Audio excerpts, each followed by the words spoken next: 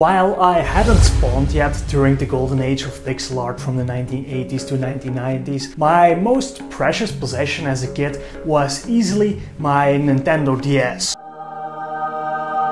Not only did it satisfy my Pokemon addiction, I could also experience absolute classics like Castlevania, Dragon Quest, Chrono Trigger, and many other games with beautiful pixel art. As loyal subscribers will know, I'm building an RPG powered entirely by LLMs. But wouldn't it be cool to replace the ASCII art with actual sprites? However, as my only artistic exposure is reading manga before going to sleep, the odds of me making good pixel art are lower than Kanye dropping a #1 album this year. So I thought, what if not only the game itself was powered by an AI, but also the graphics? If an LLM would describe enemies which a diffusion model could turn into sprites, you would get a unique experience each time you played. In the beginning, I knew almost nothing and had to fully immerse myself into the world of AI image generation. Coming from the LLM community, where the tutorials are often very technical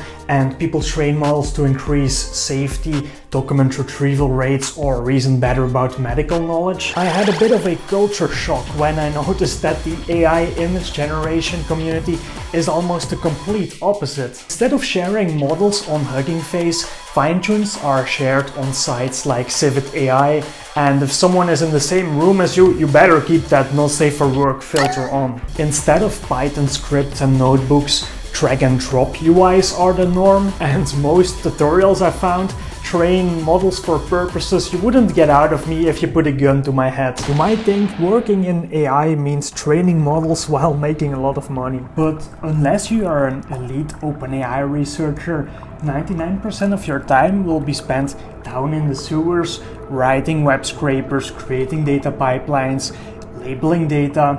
So let's get started with creating our own dataset. When it comes to pixel art, I feel nothing beats the enemy sprites from one of my favorite RPGs, Dragon Quest. Which is not surprising since they were designed by the legendary Dragon Ball creator Akira Toriyama. Just look at classics such as Slime, Fungool, and me before drinking my first white monster of the day. Using this as training data is a legally gray area, so if I don't make another video in a few months, make sure to start a petition or something. My unpaid intern, Cloud Sonnet 4.5, wrote a script to cut the sprite sheets I found, upscale them, and added a purple background to make it easier for the model to learn. You should then label each image using keywords that describe the aspects you want to vary during inference, so don't describe the style itself. Labeling is easily the most boring part, so I tried to outsource it, but according to Llama 4, this is a troll, this is a robot, and this is a frog. So I spent another 4 hours manually labeling my data because an inconsistent dataset will easily break your model. Although lots of text-to-image models exist, I want to run the trained model on my MacBook, so for me, the only two options were Stable Diffusion 1.5 and XL. At first I thought these models generated images by trying to predict pixels that match the meaning of your prompt, but this was completely wrong. I was surprised to learn that diffusion actually starts from pure noise, with the model predicting which noise to remove and repeating this until you generated an image. During training, we pick an image from our dataset, add a bit of noise to it, make our model predict how much noise was added given our prompt, and then simply adjust the model parameters to make a better prediction. So our model has 3 main components. First, the UNet, which you can think about like the janitor that learns to remove noise from your images. Then we have the text encoder, which takes your prompt like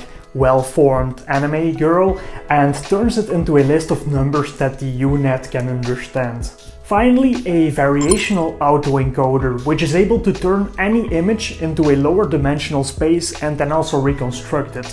You can think about it like turning a painting into a sketch and then that sketch back into the original painting. A breakthrough of the original Stable Diffusion paper was actually that making the UNet work in this lower dimensional space not only makes the model faster, but also increases the quality.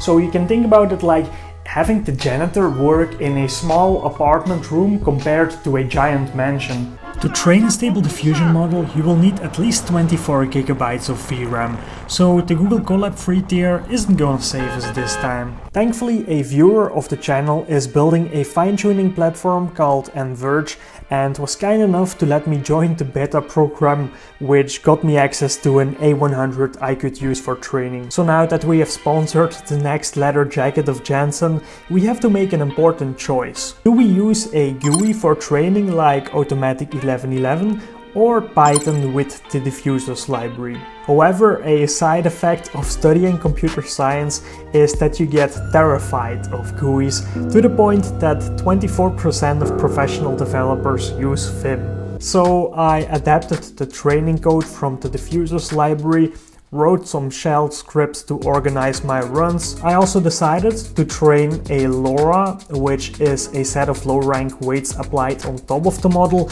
as this is much faster and requires less data than training the entire diffusion model. As you can see, there are a lot of parameters you can vary, so at the end of my experimentation I had done 31 training runs, and with each training run taking around more than an hour, I probably increased global temperature by another degree. But let me share some things I learned. For training pixel art, you should keep the rank of your LoRA matrices very low. The default rank is only 4, but when I increased this to 64, the model wouldn't make something remotely close to pixel art. Even when lowering it to rank 32, the model couldn't even replicate the purple background, and also the sprites itself were a bit chopped. So giving the model more learning capacity actually led to worse results. I would also recommend training for at least 10,000 steps, as after 5,000 steps you can see that the sprites themselves look like they have been in a traffic accident.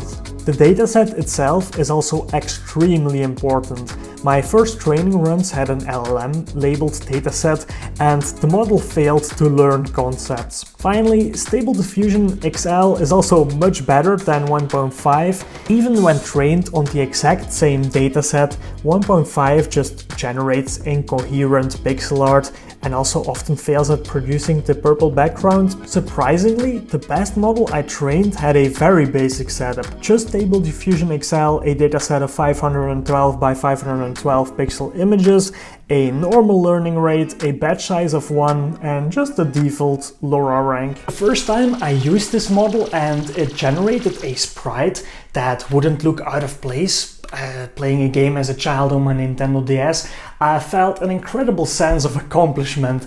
Just a few years ago, this task of AI-generated sprites seemed almost impossible for AI, and here I was generating it on my own MacBook. So let's do a quick montage of monsters I generated with this model.